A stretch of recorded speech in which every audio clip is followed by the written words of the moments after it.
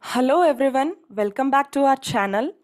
This is lecture series 7, Network Security dealing with Secure Socket Layer, in short called as SSL.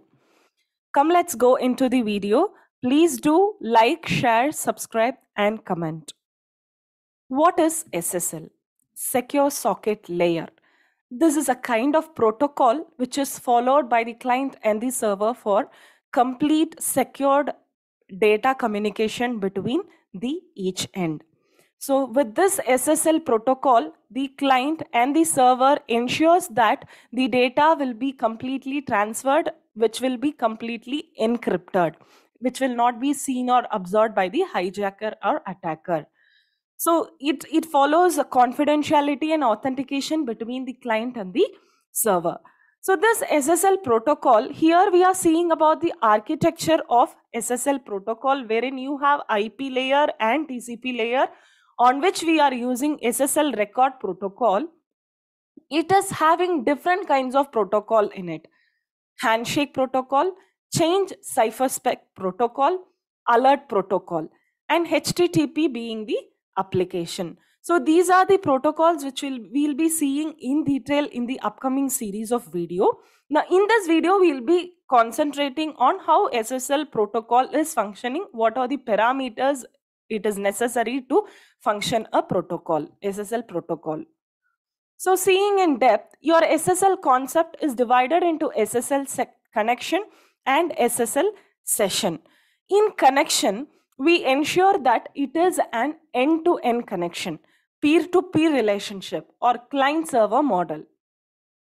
So when you have each connection, each of the connection that is set up by the client or the server will involve one session in it. So within one session, a data can be transferred, might be 24 bytes of data can be transferred in one particular session. So each of the connection must ensure that it is having one session. This connection, it will provide any kinds of services like authentication, maintaining integrity, encrypting the complete data. So based on the demands of the client and the server, your SSL connection ensures that it gives all types of services.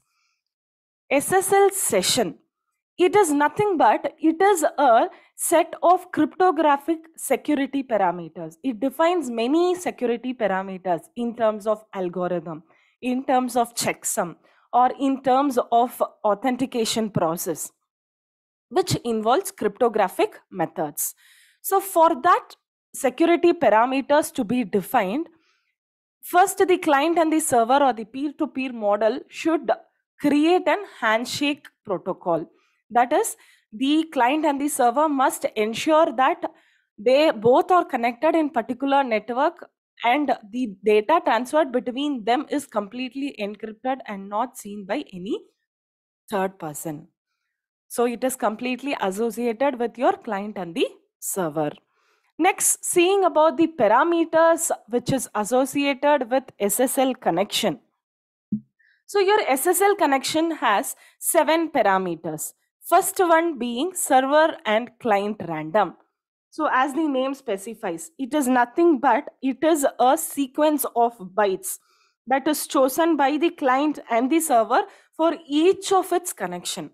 So it ensures that based on the sequence number, the data is communicated. Second one, server write MAC secret. It is nothing but it is a secret key. What secret key? The secret key is generated by the MAC operator and it is sent by the server. Same thing when it is happening with the MAC operation and the secret key is generated by the client, then it is known as client write MAC secret. Coming to fourth parameter, server write key. Server write key is nothing but it is a encryption key, secret encryption key. Why we use encryption key? For encrypting the data. So this secret encryption key is used for encrypting the complete data. So at the server end it will be encrypted and the client end it will be decrypted. So same thing happens here in client write key. What happens here is at the client side it is encrypted and when it reaches the server side it is decrypted. And being the sixth one, initialization vector. It is nothing but, so when you want to initialize a connection between the client and the server, we obviously choose the handshake protocol. After the handshake is done between the client and the server, there are blocks of data that is being transmitted across the network, which ensures that the complete Cipher text block is preserved at that initialization vector. And finally, it is the sequence number. Sequence number is nothing but each of your client or the server who is making connection obviously needs a sequence number, like how much data is transmitted, how much data is received. Say for example, when a client is sending or receiving a set of messages, so each of the messages should have a sequence number. Being the first message that is transferred will have a sequence number 0, and second one 1. So it keeps on going till 2 to the power of 64 minus 1. Till that you will have sequence number generated. Next, seeing about the parameters with which the SSL session is associated. You have 6 parameters, wherein first one is session identifier. It is nothing but it is a byte sequence which is chosen by the server. Why a sequence number is required to identify which session is active or which remains in a resumable state. Next, peer certificate. Peer certificate is nothing but it is a certificate provided to the peer members, that is the client. So this is nothing but it is optional. If the client obviously needs that certificate, he or she can avail it. Compression method, the third one. So this is nothing but it is an algorithm which is used for compressing the data. Before the encryption takes place, the data will be first compressed and then encryption take place.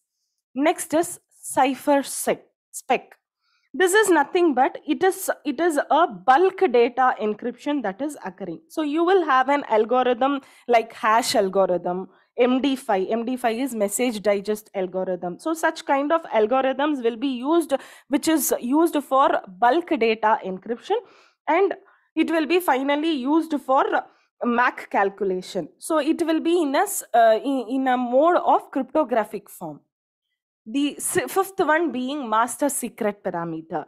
Master secret is nothing but it is a secret code, 48-byte secret, which will be shared only between the client and the server. Finally, coming to the sixth parameter is resumable.